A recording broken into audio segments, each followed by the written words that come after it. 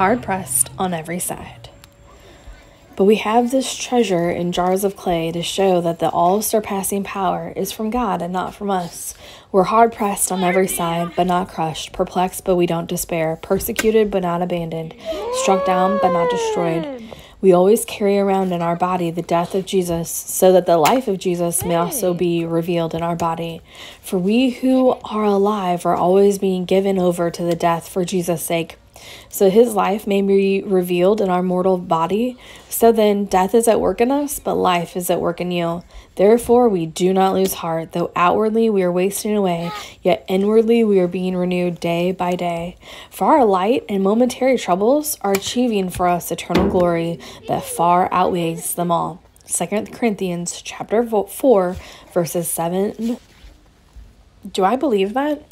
I don't know anymore. I ascribe to the basic tenets of the Bible, and I believe it to be true, the inspired word of God.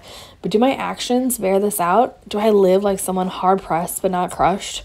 Not very often lately, if I'm being honest. I feel like my soul has been ground into dust, and my actions show it.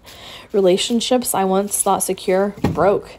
People who should know me well enough in order to distinguish between what I would and would not do don't. People who thought I thought had my best interest and those of my children at heart didn't. And I was very, very naive. Heartbreak, broken trust. These aren't new. These things are part of the human existence. So why do I think I'm special? The thing I keep coming back to is, if I claim to be a child of the light, do I then act like it? Because if I believe God's word, then how I act and react should be born out of the truth that I claim to believe. I claim to believe in a risen Lord who is returning. With that in mind, my priorities shift into very clear focus.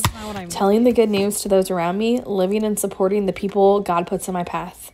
We who are alive are always being given over to death for Jesus' sake, so that his life may be revealed in our mortal body. If I'm dead, then anytime my pride is offended, that's a good thing. When people offend me, intentionally malign me, criticize me, that's good. They're helping to do the work of putting my flesh to death, so I need to be humble enough to listen when others find fault with me, if it is in fact a moral shortcoming. Sometimes I need to be reminded that the old me is being put to death. I need to act like it, even though I may be perplexed. I'm not. Destroy.